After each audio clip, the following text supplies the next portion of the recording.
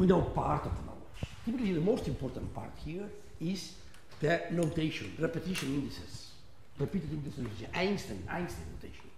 Okay, that's the most important part you have to keep in mind. Okay, so now let's talk about operations, about tensors. Operations with tensors. For instance, vector. Vectors are order. What order? What tensor order is one vector, has one vector? What is the order of one vector? Remember? What? One. So order one tensor, which are called vectors. And you already know because you have really worked with that and you know how to sum to vector. We have one vector A, one vector B, we have the rhombus rule for summing them. And we obtain the sum vector, which is C. And if you want to subtract, just we sum the opposite of B. So if you want to subtract B from A, just we consider minus B, and then we apply the rule to A and to minus B, and we obtain this vector. In terms of components, all these vectors, in a certain basis, they are tensors, they have components. How many components has a vector? How many? How many components has a vector? Three. Okay, 3. So every of these components, the component of the sum, is the corresponding sum of every component. That's the rule. So you want to see what is the first component of C being the sum of A plus B, which is the same as B plus A, is just summing the first component of the component I of A and the component I of B. And for subtracting the same. The component of the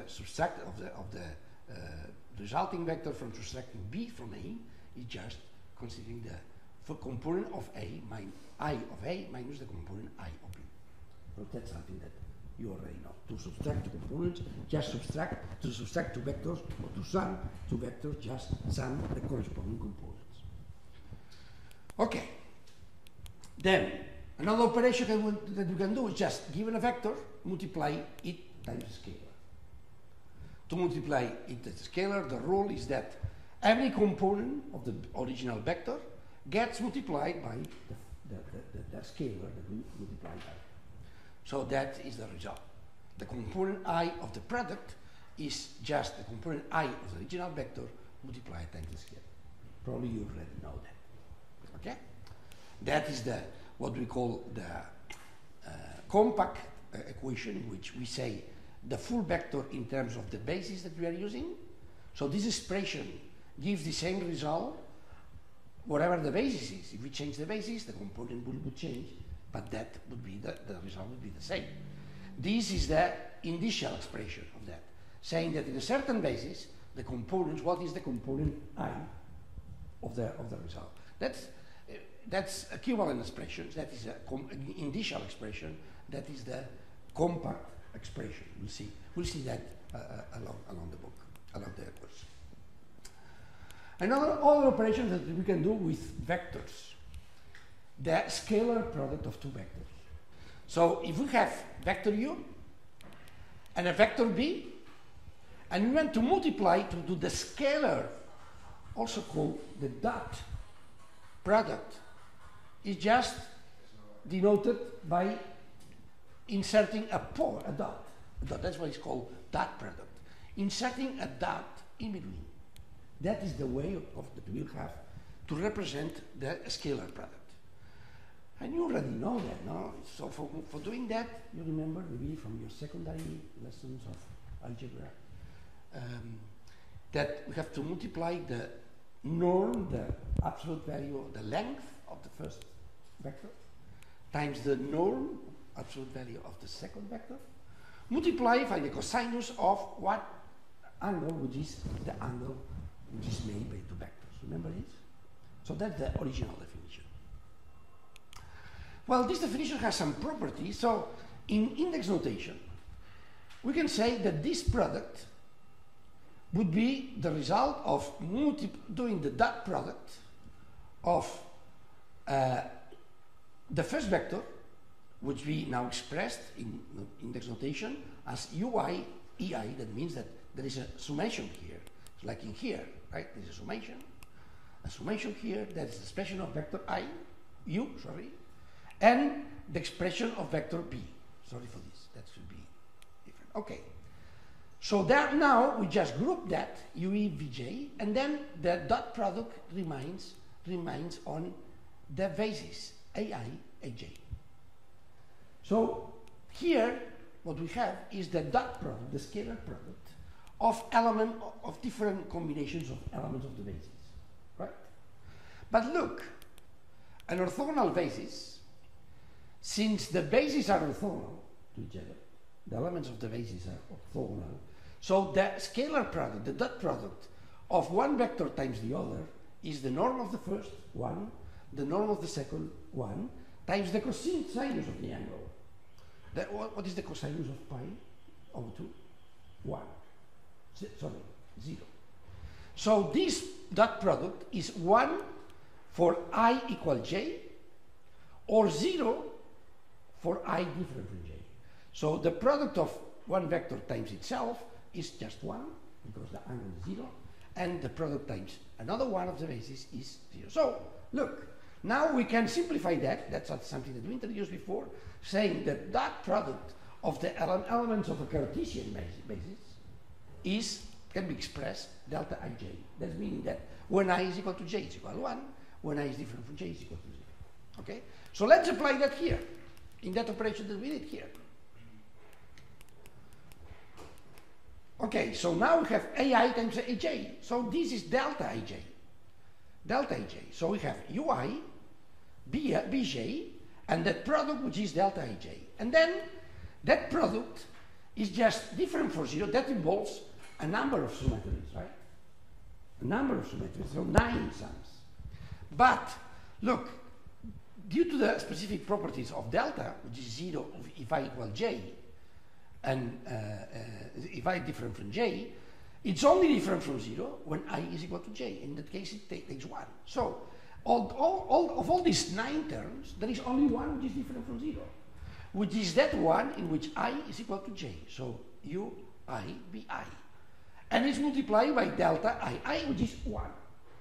So then from that, that's an operation that we have done very fast, accounting or taking into account the Einstein rule, that is just written in that way.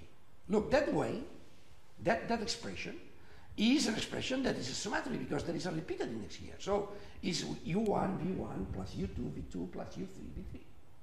Okay? So what does that mean? That if I know the components of U, U1, U2, U3, and I know the components of V, V1, V2, V3, we can do the dot product in that way, computing the norm of U, the norm of V, and the angle, and do the operation, or just we can do this operation, multiply the first component of I, of U, times the first component of B, the second component of I, times the second component of B, the third component of I, and the third component of B, and then sum that up. That's the way. That's the one that we mostly use. And by the way, we'll go back to that. Using matrix products. Have you ever worked with matrices? I think so. No? You know how to do a matrix, a matrix product. Okay?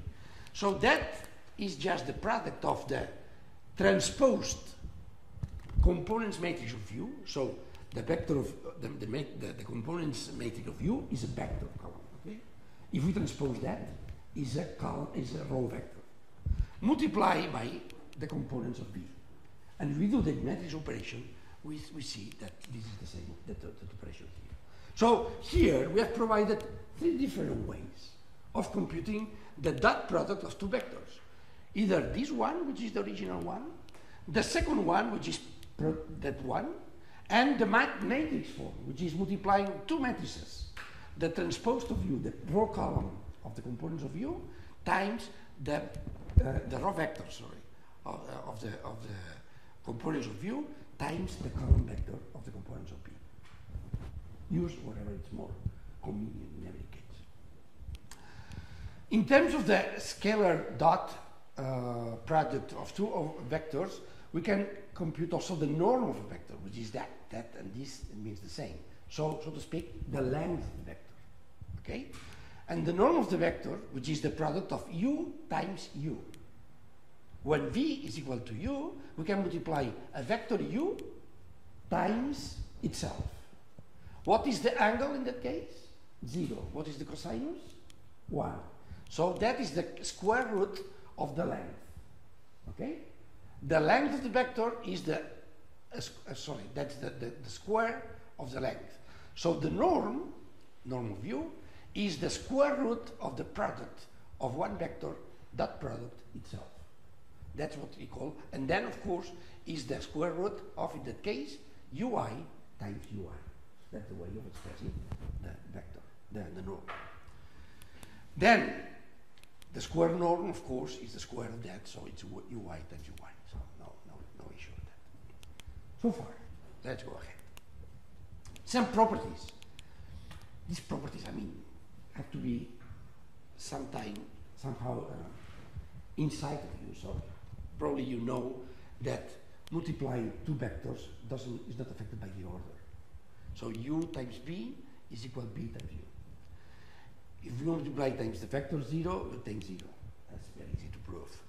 Then it's very important, the linear operator. If you multiply one vector by the two linear combinations of two other vectors, that can be alpha, the first factor of the combination, times the product of ub plus beta times the dot product of uw.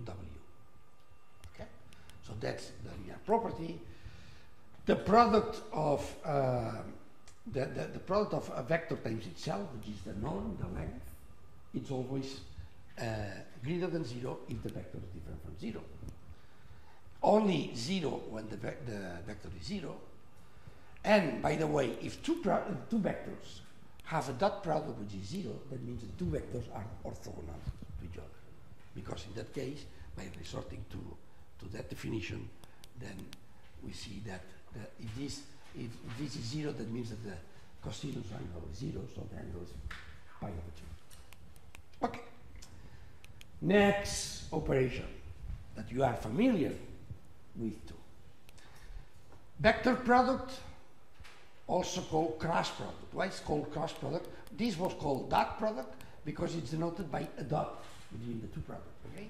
This is called the cross product because it's in between. To denote it, we place a cross. Okay? The vector product of two vectors is another vector. And you know the rule, right?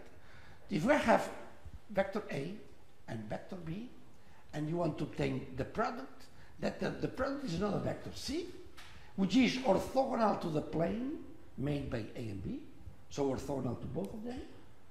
And then the modulus of the length of this product is the modulus of the first, the norm of the first, times the norm of the second, times the sinus, not the cosinus, of the angle made by the two. Okay? And the sense is that is obtained by the right-hand rule, or the screw, the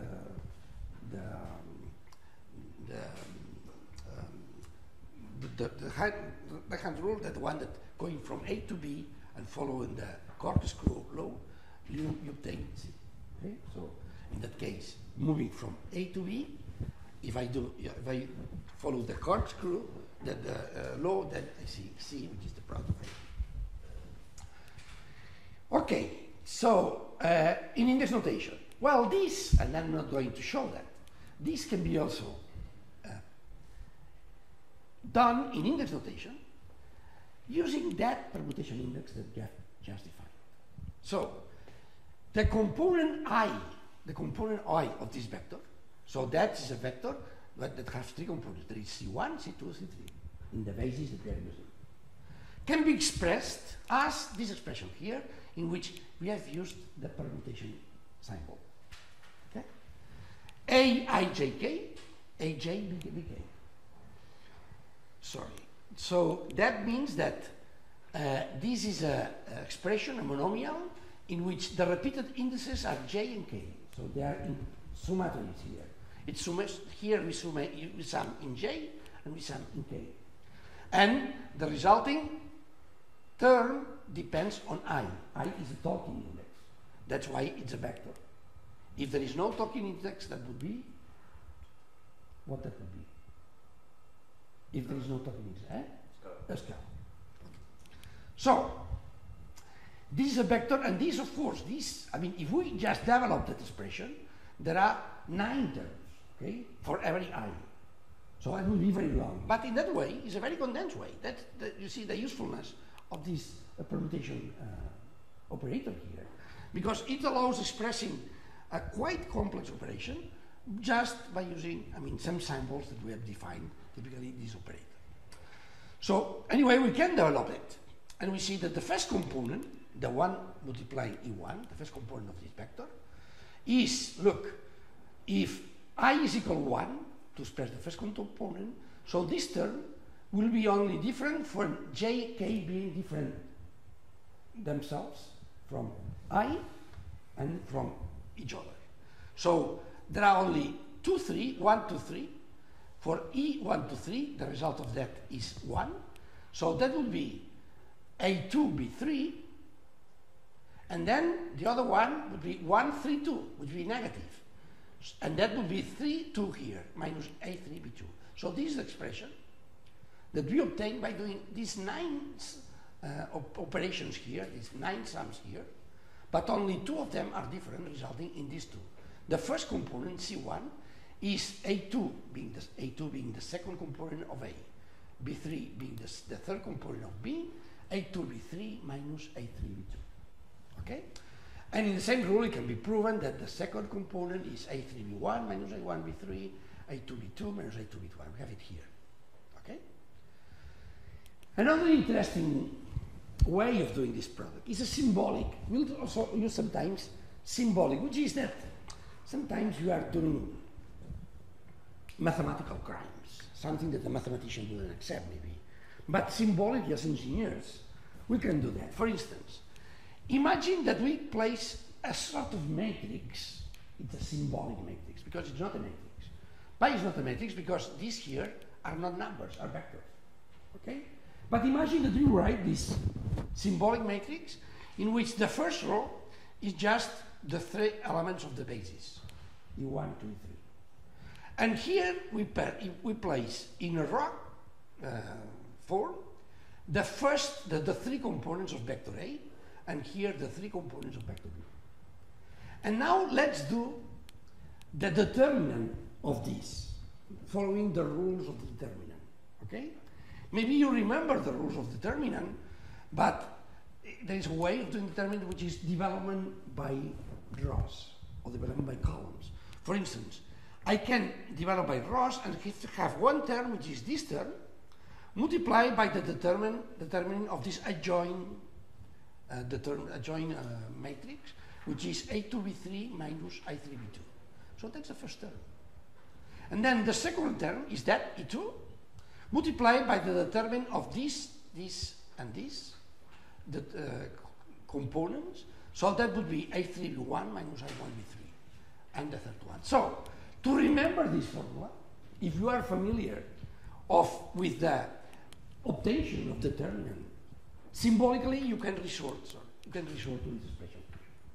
Otherwise, you can resort also to this one, or you can just resort to the developed expression.